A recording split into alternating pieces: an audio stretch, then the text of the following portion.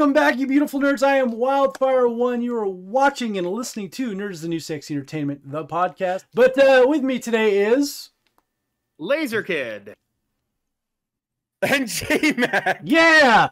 And the Jmac. So this is episode, I think I said 168.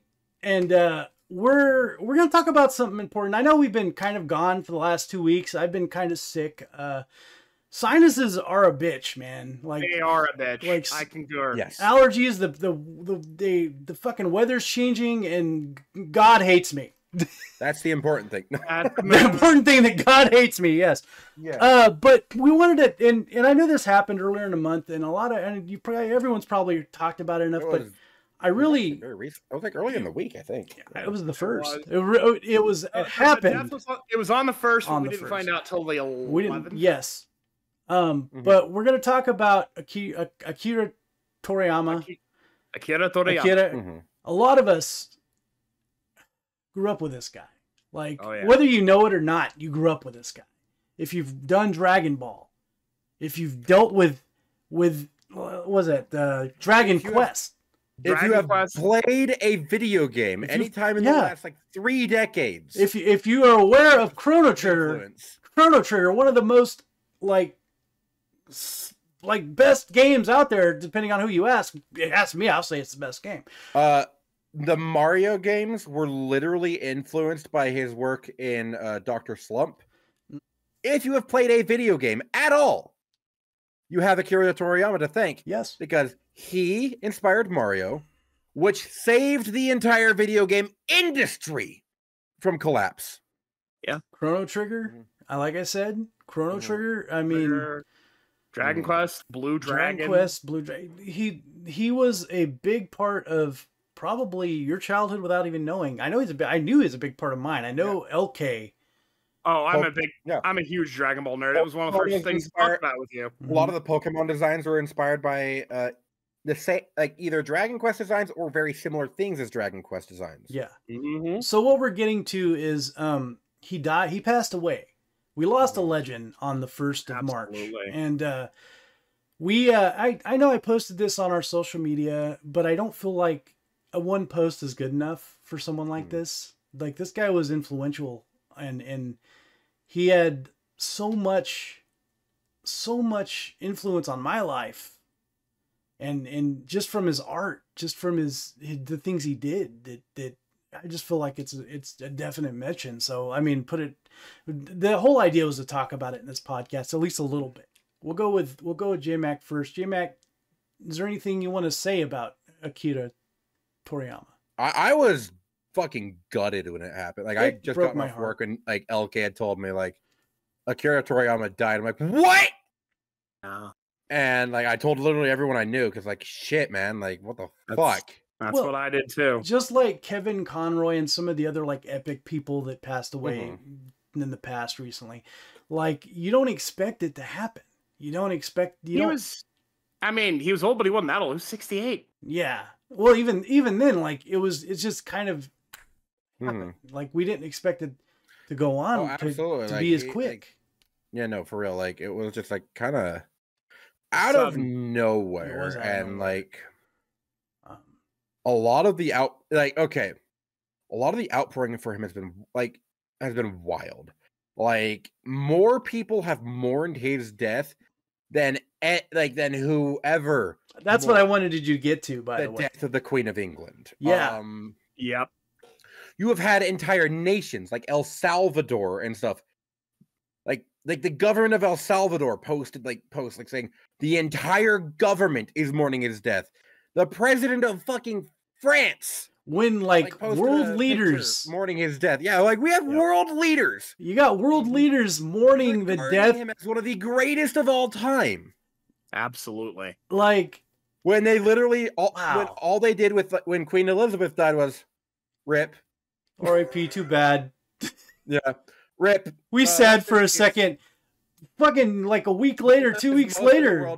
Whereas most of the world, because most of the world used to be part of the English Empire, was like, rip, bozo, get fucked! Oh, shit.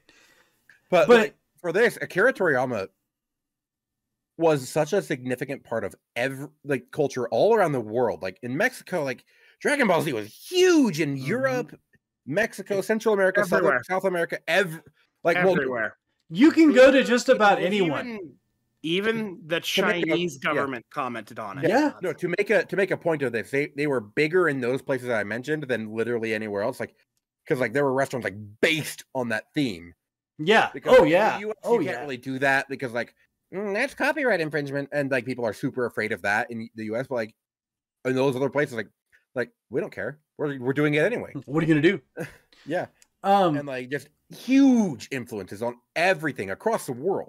Well, let me ask you guys this, and then I'm going to go to LK and see what he has to say about this. But how many people can you go to and go, "Hey, what was your first anime?" And most people will say, "What? Dragon Ball Z." A lot of people will say that. Like, and it's not just, and we're gonna do ethnicity here. It's not just like Caucasian people. It's African Americans. It's Asians. It's, you name it. Everyone loves DBZ. Everyone loves Dragon Ball, and it's because it's a good story. It's just great. And so I wanted to put that out there. Like, Akira Toriyama brought together the world in a sense. Akira Toriyama, without Akira Toriyama, we wouldn't have an anime market in the United States. Straight up. I got to agree. Without Dragon Ball and Toonami, without Dragon Ball, there'd be no Toonami. And if you don't have Toonami blowing up, you don't have Adult Swim action. If you don't have those two things, the anime market would be tiny, infinitesimal compared to what it is today. If you like anime today, you can thank Akira Toriyama. Yeah. It would definitely be different. Personally, he's touched my life a lot of ways. I'm a huge Dragon Ball nerd. Pretty much everyone that knows me knows that. Dragon Ball means the world to me. And it was really sad. I mean, it is what it is, but Akira Toriyama was a very private person. Well, very rarely got out in the spotlight. He didn't want to be. That's actually why it took so long for us to find out, is his family didn't want that information to go out. They had their own funeral and everything that was really closed with close family and friends only, because that's the kind of man he was. He didn't want the crazy limelight. He wanted to just tell a story. He even admitted in an interview recently that, or not an interview, but a speech he wrote for a Lifetime Achievement in Animation award that he was going to be getting this year, that he wrote his acceptance speech for. He felt guilty about it because he never even watched most of the Dragon Ball anime. He doesn't watch anime. He just wanted to tell his stories and draw fun things. That's just the kind of guy he was. He was a really chill, down-to-earth guy. And we lost one of the greats. The last time I felt the way I felt losing Toriyama was when we lost Jim Henson. Jim Henson? Mm-hmm. That makes sense. I know that it's an absolute visionary. I know that the three of us were hit pretty hard. But I would say out of all the three of us, maybe you were hit the hardest. It took me several days to get out of that funk. It took me several days. What hit me wasn't even immediately sadness. It's just this empty, not knowing how to feel about it, feeling just. There was definitely a sense of loss, but it took me a while to really get my emotions out. You know, it's like losing a good friend that you knew your whole life. Yes. You know, I mean, I got into Dragon Ball in 1995. I played Chrono Trigger in 1995. I was a 14-year-old. I'm 42. I'm going to be 43 later this year. Yeah. That's most of my life. It's that's like I said, it's like a friend you've had for a long time, and it's sad. It's sad. Kevin Conroy was a big hit for me. That was a big hit for me too. Not to the same degree, but it was a big hit. The guy who played Willy Wonka, I had his name a second ago. It's gone. Gene Wilder. Gene Wilder. Thank you. Oh, Gene Wilder. Man. Gene Wilder. When he passed away, it really hit me hard. Even Tom Petty, as far going to music. But it's Akira Toriyama will be missed, and I'd like to think that his legacy is going to live on through the next series of Dragon Ball animations. Dragon Ball Daima, the one that's coming out next, it was his baby. He was going to be directly involved. We know that they've made several episodes. It's going to be the closest to Toriyama's vision we've had since the 90s. Well, I've also heard that he picked someone to take over for his work. Yeah, Toyotaro has been doing the Dragon Ball Super manga for the last while and has been his understudy. And the plan was always to pass it on to Toyotaro eventually, but that eventually is now. Yeah, eventually happened a lot quicker. So Surprise! Surprise! So, One of the most heartbreaking things I read in his wake was Toyotaro's comment, which was, "I just wanted to make manga so that my sensei would say that I did good." Oh wow! And that's just, oh man. Well, I mean, who doesn't That want to impress the person that they feel is like is their teacher? Yeah. Well, and Toyotaro, for those that don't know, started off as a doujinshi artist. He started off under the handle of Toyble, doing a manga version of Dragon Ball AF. Yes, that stupid, silly meme Dragon Ball series. He made a manga for it. And that got him noticed. That's what got him into working with Toriyama to make the Dragon Ball Super manga. Which originally was just adapting the Dragon Ball Super anime, but when the anime ended, well, Toyotaro kept going. Yeah. So there's plenty. Dragon Ball's not going anywhere. If you're worried about Dragon Ball, that's not the loss. We're gonna have Dragon Ball probably till the end of Yeah, probably after I'm gone, that's for sure. Oh gosh, absolutely. The sadness is losing an absolute visionary. Yeah. And I mean, gosh. So with that said, guys, we'll give Akira Toriyama a Nerd is the New Sexy Entertainment moment of silence. Okay, moment's over. Good job. So, so that being said, we're gonna move on to the actual topic. The actual topic is another anime. It's another anime. It's an anime that was adapted into a live action on Netflix, guys. I wonder what we could be talking about. Yeah, I wonder. Bebop, isn't it? What's that? It's Cowboy Bebop, isn't it? Oh goddamn! You were on that podcast, Jmac. I was on that podcast. Yes, I was. Son of a bitch. You know what it is? You know what it is? It's the Avatar, The Last Airbender. I haven't seen it yet, so I can't give you guys I've heard bad shit. I've heard bad shit. I've heard that it's the equivalent of jingling keys in front of people who are fans of Avatar being, oh my look, god. look, Kyoshi Warriors, look, jingle, jingle, jingle. No. look what we did. I mean, anything has to be better than the movie adaptation. I've heard it's better than that. Yeah, no, yeah, but like literally a turd on the side of the road is the movie. I mean, at least it's a fresh turd, right? Fresh turd that doesn't have anything to do with Shamalama Ding Dong. So Shamalama Ding Dong. So no, we're going to talk about one of the few adaptations Netflix did from an anime to live action that actually did good. And we're talking about One Piece. Who could have guessed that? Where do we start? Like, oh god. Oh, we can start. So my parents, who are complete virgins to One Piece at all, okay, I recently showed it to them. My dad's first impression was like, just how incredibly contagiously positive Luffy is. Oh, right? Absolutely. Yeah. And he honestly, okay. Let me start from the casting. Honestly, the casting was immaculate. The people they chose for each of the characters were amazing. I was a little worried about Yuffie. I was a little at first. My first impression was like, but then I saw him act. Yeah, no, Iñaki Godoy as Luffy was perfect. Fucking great. I don't know Nami's actor. I don't know Sanji's actor. They were great. They were all great. They were all Kenyu as fucking Zoro. He is Zoro. You can't argue. That is Zoro. We know him from the Rurouni Kenshi live action Japanese. Yes. Apparently he was really good there. Which I haven't watched that either. I gotta watch that because I love Kenshi. Me too. They chose him because he's popular in Japan, but also because he's just really fucking good with swords. He's a badass. Like, he did such a good job. You know, and what's great?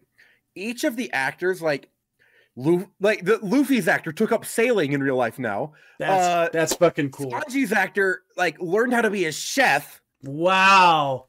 Dang. And even cooked for the people on set for the show. Damn.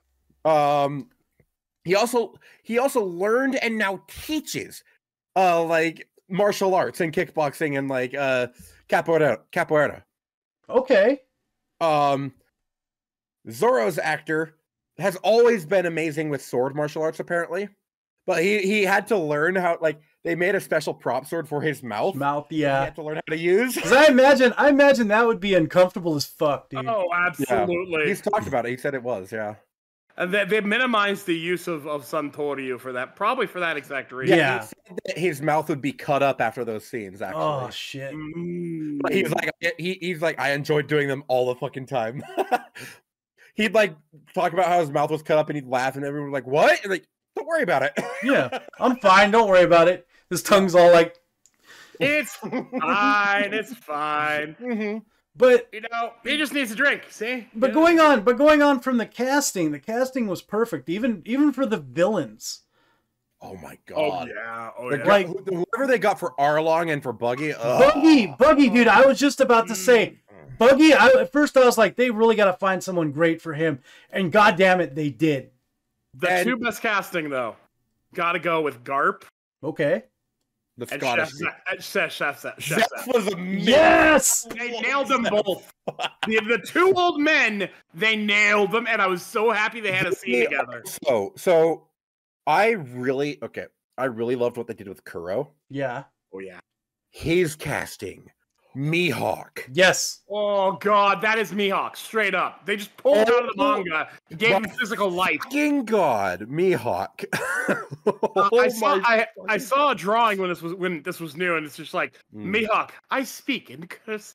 I can't think of one character that I didn't like one actor. Usopp was amazing. Usopp was great. Oh yeah.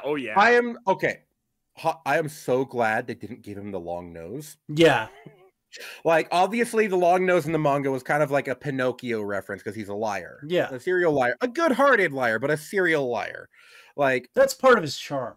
Yeah, but like, I'm so glad they didn't give him like a 6-inch long nose. The prosthetic would have looked ridiculous. It would have looked real weird if they had done that. It would have been so bad. It would have looked really ridiculous. It would have been. Shanks' actor was amazing.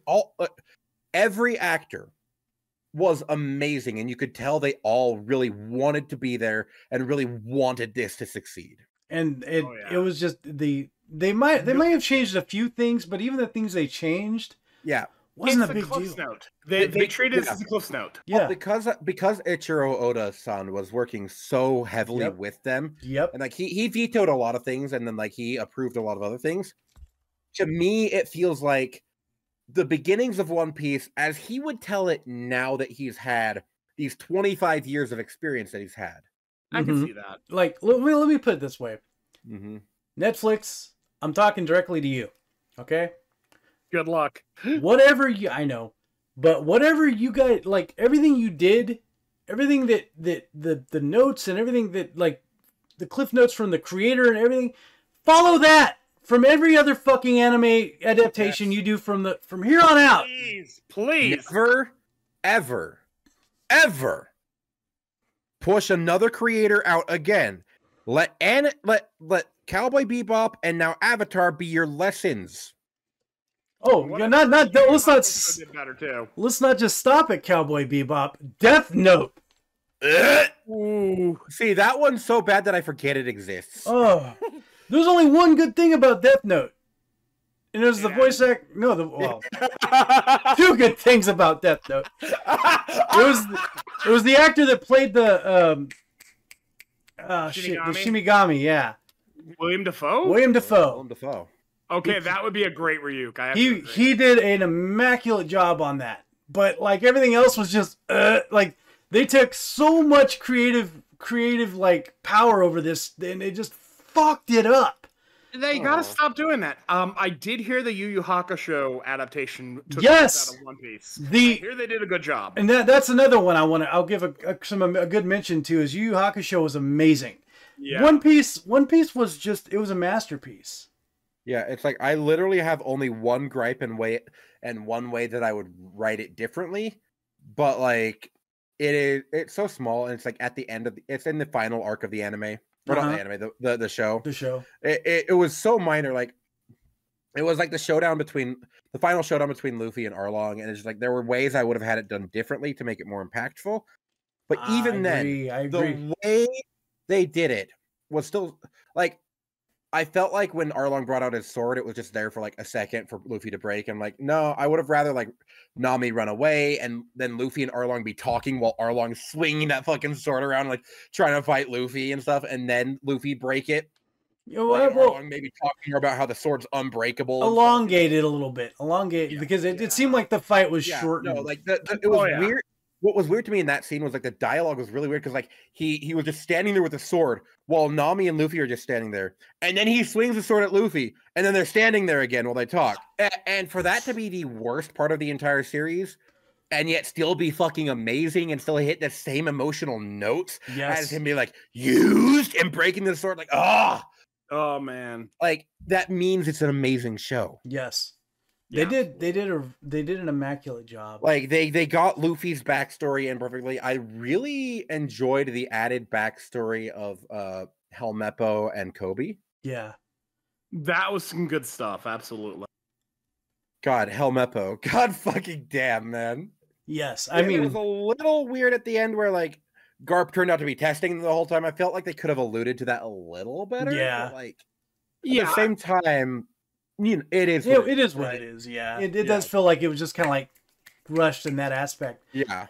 The special effects. We have to talk about those. Oh, of course. It's very impressive. Most of the special effects were actually practical effects. The best kind of effects. Yes. Like all the fishmen was makeup, basically. Mm-hmm. Which is incredible. I was so expecting them to be like bad CGI. And then like, especially we have all seen the god awful CGI that was Mr. Fantastic in every iteration of live action. Every iteration of Mr. Fantastic has been trash. Like they just don't do the stretchiness right, which is a large part of why I'm like, it's not going to work. Luffy, his whole personality is being the stretchy boy. Yeah. Yeah. Gum this, gum that. They used like framing and camera angles and perspective so perfectly with a lot of his like stretchiness that it just worked. Even in like a couple moments where you could tell it was a little rough, it just worked. And the actor hit like Luffy's attitude, his happy-go-lucky attitude perfectly. Yeah.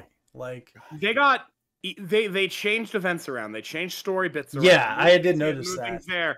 But all of the characters behave the way they should in the given situations that they're throwing them. The important thing about this adaptation, the characters were done completely justified. Like there was nothing that fell out of character for any of them. They rewrote the Captain Kuro scene as more of a slasher horror, which was really cool, honestly. Yeah, honestly. They made him feel a little bit more terrifying in that regard, in my opinion. Agreed, although it still very much felt like him. Yeah, they solidified his deadliness too in killing the butler dude, or not the butler, the accountant. Mary, Poor Mary. Because like in the anime, Mary survived. In the anime, spoiler alert, Mary survived in the anime. No spoiler alert. If you haven't watched One Piece and watched the live action, then something's fucking wrong with you. At this point, it's your fault if you're watching this and you haven't watched it.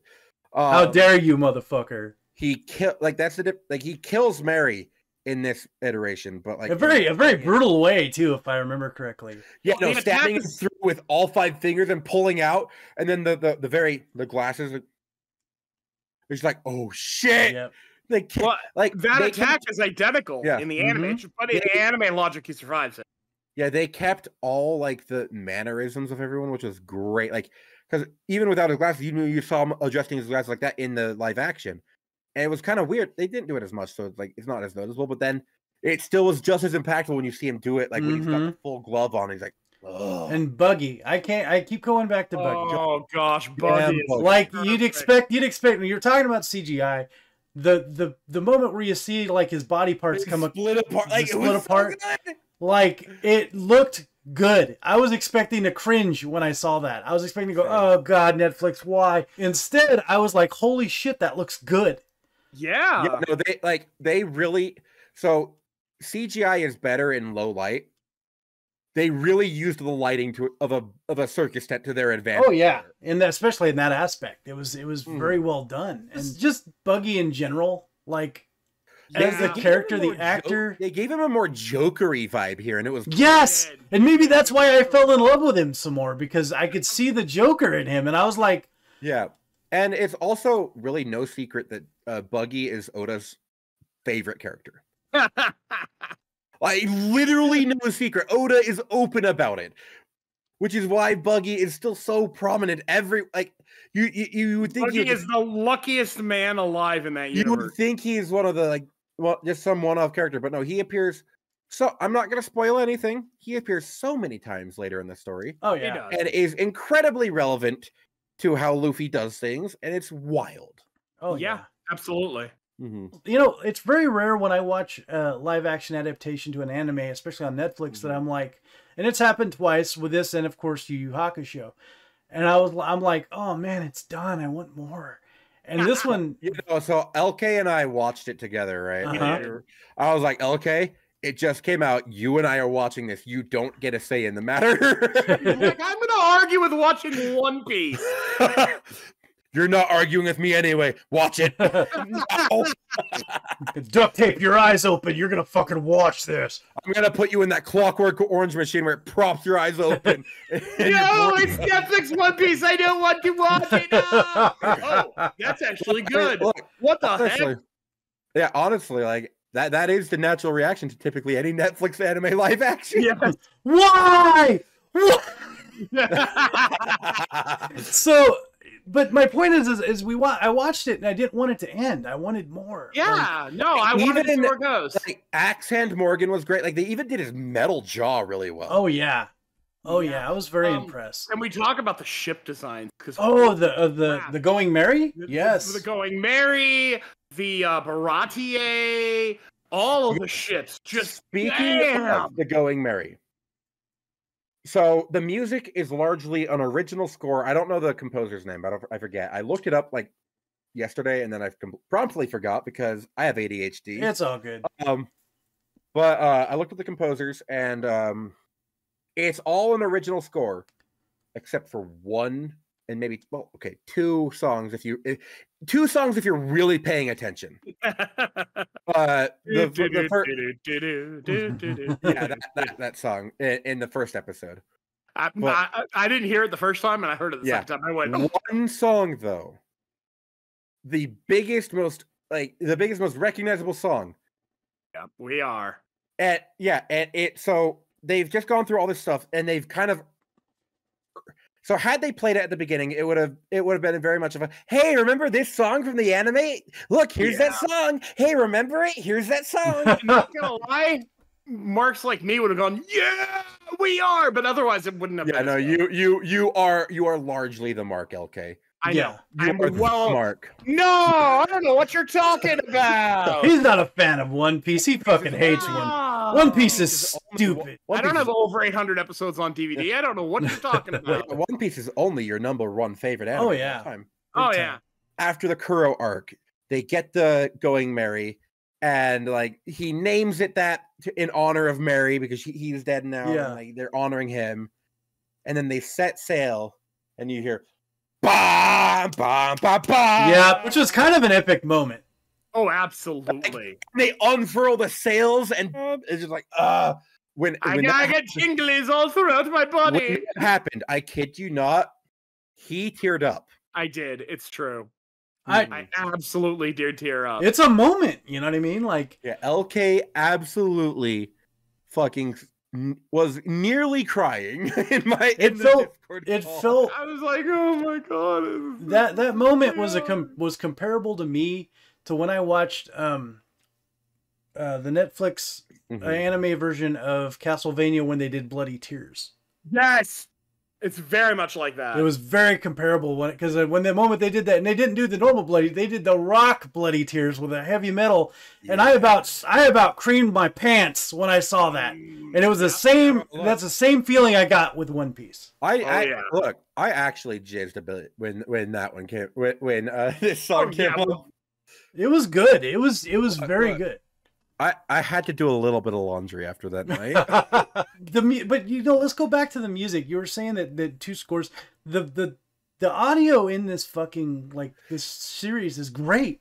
Yeah, no, like for it being an original score, you would think like it was exactly what it needed to be for a live action adaptation. Absolutely. It felt very much like Pirates of the Caribbean meets whatever the hell One Piece's music is. When something was scary, they had this creepy vibe to it. When something was something that was like pulling at your heartstrings, they had that.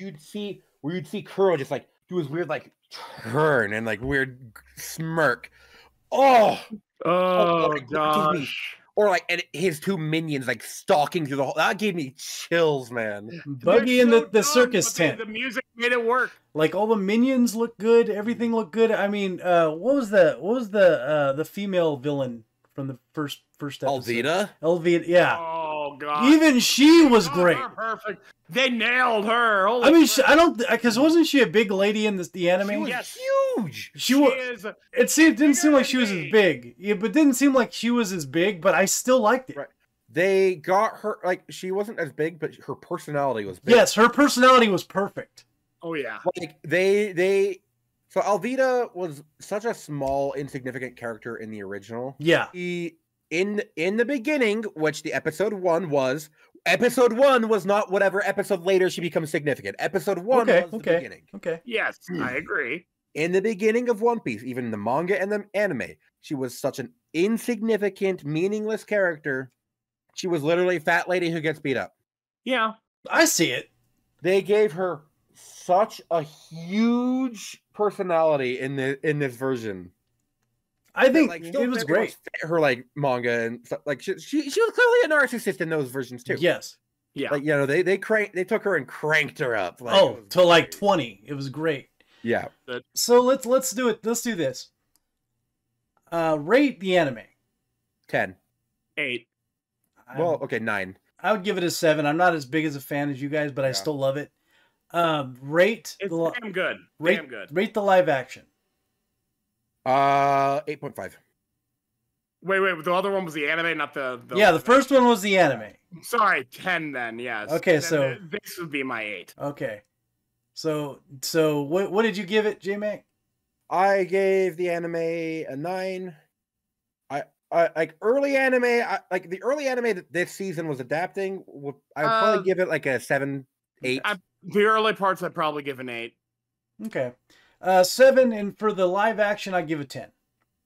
Oh my god, that should tell you something. Should I give an 8? But it's still. I give the live action a 9 compared to like the stuff it was adapting. It's definitely better in my opinion. I honestly, it was entertaining. Everything seemed good. Plus, I might have went into it with really low expectations because we all did. Because Netflix. No, being an anime, it being a Netflix live action anime adaptation. Mm-hmm. Set the bar below the ground, honestly. Yeah, I was almost like I went into it going, oh god, do I really want to watch this? Because I was dreading that we were going to have another conversation like we did about He-Man. I was just going to say that. Like I was expecting another He-Man. Circling back to One Piece because yes, please. Yes. There was one other criticism I had, and I've actually shared this with LK before. Nami's betrayal of the crew. Yeah. I can get where you're going. Go on. I think their biggest mistake was releasing it all at once. They rushed it. Had they released it an episode at a time, the entire like those in the know would not spoil it. I don't think. Hopefully, they better not have. Or you're not real fans of One Piece. Had it come out episode by episode, the people who don't know about it would have had a week to stew in Nami's betrayal of Luffy to Arlong. I think that the depiction where they fucked up on this is that they only had so many episodes to work with, as opposed to the anime. If they had literally just 1 or 2 more episodes, it would have been a 10 out of 10 for me. Yeah, probably. Even so, they nailed all of the emotional beats that they needed to. But okay, the one moment that I was that I was like sitting there like biting my nails hoping they would get right. Luffy, help me. Where Nami is on the ground and everyone is just shit's fucked. People are going to die because Arlong is just that evil. Yep. And Nami at this point is helpless to do anything about it. And she has realized her helplessness and she's just there. And Luffy just comes up to her unprompted, even after she told him to go away, and she just in tears says, "Luffy, help me." By the way, and he puts his hat onto her. Mm-hmm. By the way, in the anime, that gave me the exact same feels it gave me in the live action. Yes, definitely. Yeah. I was tearing up. I was about ready to fucking cry. Yeah, it was so good. I did cry. Yeah, no, he did cry. He cried a lot. You know what? It's okay to get emotional. Like I do that. Okay, the framing of the scene after that, where it has Luffy very angrily walking forward, and like it pans to like Sanji, and then Luffy's in the background walking forward, and Sanji just like throws a cigarette to the ground, and like they all just like they did the walk. They did the crew walk. They did do the crew walk. Yes. A lot of people will say they didn't, but they did. I think they did. It's very impactful in manga and anime the way they did it in manga and anime, but this isn't manga and anime. This is live action. Yes. And because of that, the way they did it is more impactful. Yeah, no, like a lot of people fail to understand that the live action is a different medium. Exactly. Yeah. Like stuff you can get away with as opposed to stuff you can't get away with. A very small handful of people who were nitpicking shit and just like, look, this is the single greatest adaptation we've had of all time. It is nearly perfect. Oh, you know what? Are you really gonna nitpick it and risk Netflix not renewing it? You know what? This is what I say to those people. You have a problem with that? Go watch Cowboy Bebop. Yes. Serious, like absolutely. Go, if you have a problem with it done right, go watch it done wrong. Yeah. Again, Netflix, follow what you did with One Piece. Yeah. Please. If you're gonna do this shit, do it right. Don't do it. What's great about it is that Oda himself is the one who made the announcement that it had been renewed for a second season already. Yeah. Okay, here's the thing. Which was my next question to you, so thank God you answered that. It was within like 2 weeks of the show's original airing that like the second season was confirmed. The telling of the backstories, the storytelling in general, even when it was different from the original, was well done. Yeah, no, and okay, one of the main themes in it was and it was touched on the first episode, and people who are paying attention will know. One of the things that a lot of people miss is in episode 2, like episode 1, first of all, is like where Luffy says to where Kobe's like having kind of an existential crisis because he wanted to be a Marine all this time, and he just saw like these Marines treated a child like absolute dog shit. Yeah. And that like the pirates are the ones defending this child from the Marines. And Luffy said to him, well, if there's good pirates and bad pirates, then there's good Marines and bad Marines. Mm-hmm. And there's an emotional scene at the end of the show between Kobe and Luffy where it's like, be a good pirate and be a good Marine. Mm-hmm. And like, it's just a callback to that. But like the whole season is about what it means to be a good pirate versus a bad pirate, and what it means to be a good Marine versus a bad Marine as well. Yeah. Like in episode 2, it really illustrates that because Nami hates pirates because she's only ever been with bad pirates. Yes. And then like when Luffy frees all the people in like the circus, and they're like, "Wait, so are you our new captor?" He's like, "No, you're free." He's like, "You're a pirate, aren't you?" He's like, "I'm not that kind of pirate. I'm a good pirate. I'm a good pirate. Different kind of pirate." Yeah, I'm a different kind of pirate. And like Nami just looks up like as if she has just seen a ghost. like what the fuck did I just hear? Like the fuck you just said? It's good. I highly recommend you guys listening to watch this. If you haven't watched it by now, why the hell are you watching this video? Yeah. Like, go watch it and watch the rest of this. You know what I Get mean? off here, go to Netflix. Yeah, because it's worth it. It's worth it. It's a very good show. I could go on forever and ever about this. We could. We should probably end the podcast. Yeah, we could go in circles about it all night. With that, guys, we're gonna end the episode. Thanks for watching. Thanks for listening. We'll see you next week when we do another podcast. So then we want you to stay nerdy, stay sexy. Always.